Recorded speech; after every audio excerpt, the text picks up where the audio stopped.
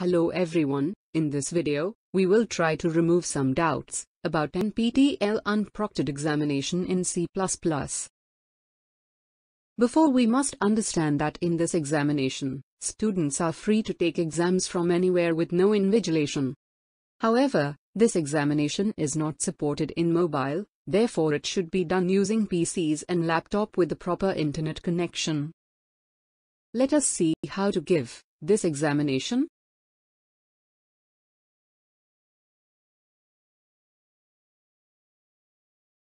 Basically, you will be provided a link in your email and in the announcements section of the Swayam websites. If you are logged in with a registered email ID, then it's fine, else you have to log in. For more detail, please pause the video and read the instruction.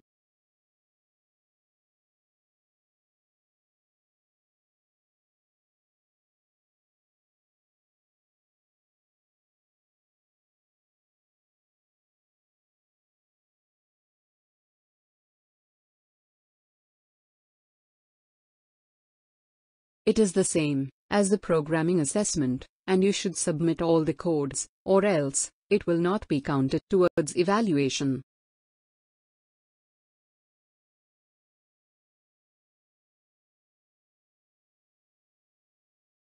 The pattern and difficulty of this exam is given below.